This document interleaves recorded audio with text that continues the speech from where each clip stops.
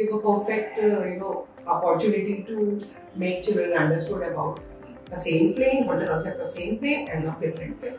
When I saw this question is already there in the theme book, so I asked children to bring 3 sticks, right?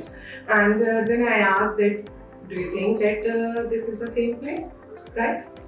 And they say yes, because same plane means all the 3 pens are on the same plane or not.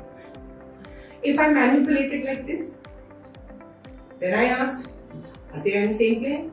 So they could understand actually these 2 pens are in the same plane, but this is in different plane. Then I asked in another manner, are these 3 pens are on the same plane? Although the plane is different altogether, this plane is different in this plane, but for these 3 pens, if I ask, if with respect to each other, they are in the same plane. So they understood the concept of having the same plane very well.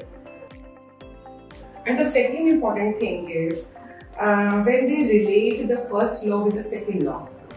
Sometimes they think, if I ask them having the 3 sticks on the different plane, right? And I tell them that I have measured that this angle is similar to this angle, right? And consider that this is the incident ray, this is reflecting ray, and this was the point of incidence, and this is normal.